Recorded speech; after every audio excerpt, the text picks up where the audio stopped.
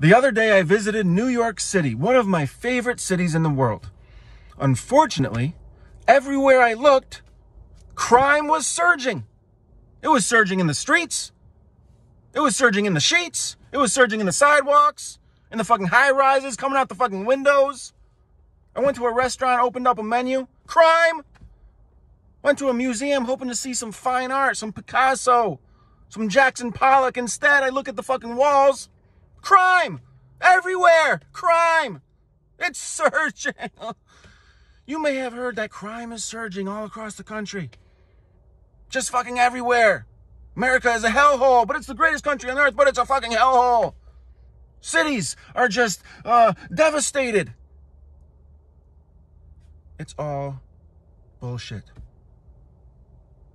Look at what Mayor Bill de Blasio said today after a month of fear-mongering.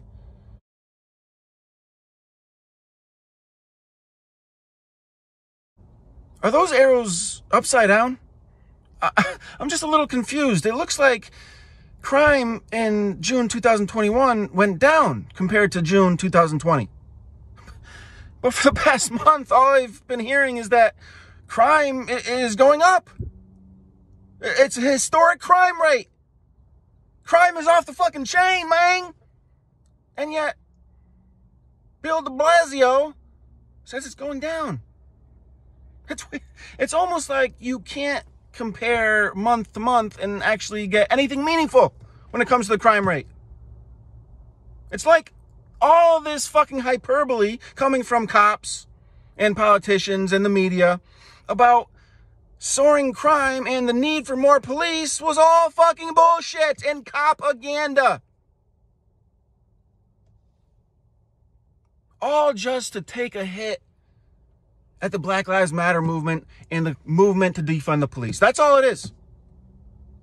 After a year of these mass protests, there's a little blip in the crime rate for a couple months,